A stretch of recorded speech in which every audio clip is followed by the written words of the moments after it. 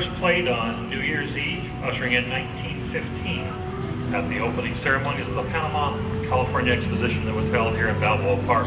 I first heard the organ in February of 1982. I had just come to San Diego December 1st, 1981. Was listening to the classical radio station at the time, KFSD, and they announced that civic organist Jared Jacobson would be giving his Cook's tour of the Spreckels Organ in Balboa Park on Sunday afternoon, 2 o'clock. To your left there, it's wrapped around itself like a tuba would be. That's the 32-foot magneton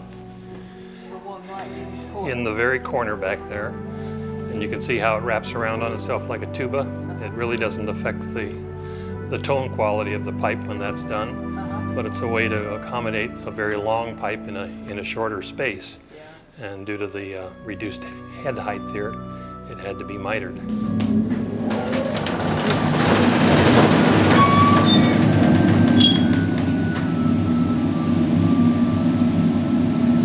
Oh, you felt your pressure go in your ears, didn't you? The audience out there have always had a choice to get up and walk away if they don't like it.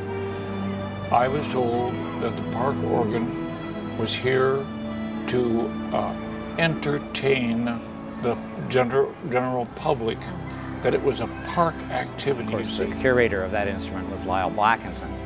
And because it was a brand new instrument, there were a few teething pains, and so Lyle and I became acquainted early on. And he had told me, and I had also heard about the organ here in the park, but had never heard it. And he said, well, sometime we'll get you down there and we'll get you to play it. But then in all the hoopla of starting up a new position, we never got around to it. Then when Douglas Duncan announced his resignation and it was going to be thrown open to a competition for a new civic organist, Lyle says, I think it's time for you to go down and try the organ. Well, I was appointed civic organist in 1984 when my good friend and predecessor, Jared Jacobson, left this position to go up to the San Francisco Bay Area for another job. And I actually served for about 6 months as interim while the city did what it always must do for an open position, and that is make it available to anyone who wishes to apply.